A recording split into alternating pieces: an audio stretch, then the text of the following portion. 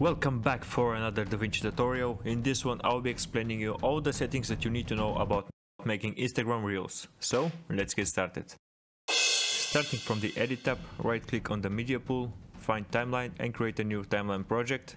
Rename it as you wish and then deselect the use project settings. Now we are allowed to make some changes on the timeline, so you select the format.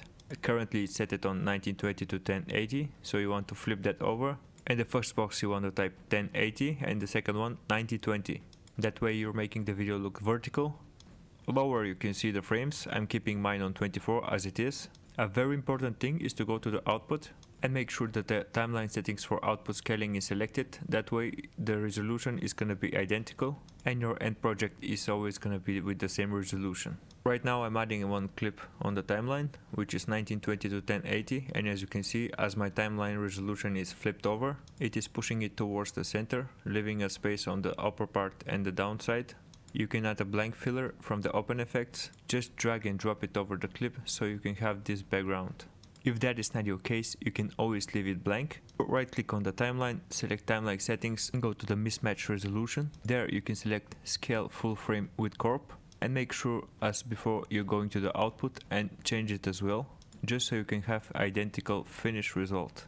Press OK and now you will see that the footage is fully stretched out and it is cropping the sides. And the good thing about this one is that you're not having any blank spaces.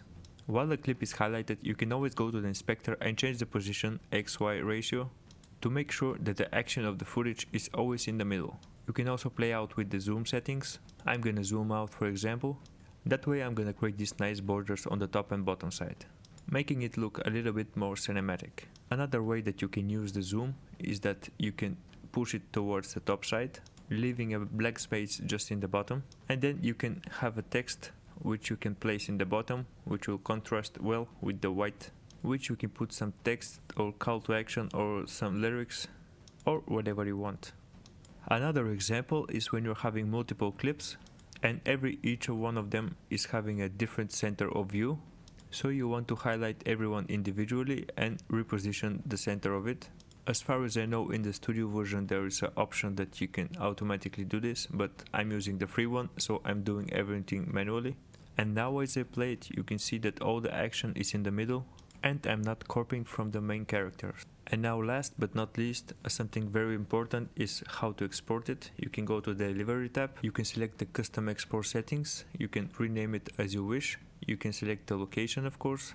You can leave the format on QuickTime, the codec on H.264, and on the resolution select custom, and for the last time you want to switch it to 1080 to 1920. The frame rate remains the same, and also you can restrict it to 10,000 bits. And once you did all that, of course you can add it to render queue and then render it. If that video was helpful, make sure to leave a comment, it would be much appreciated. Also leave a like on the video and subscribe for more. See you in the next one.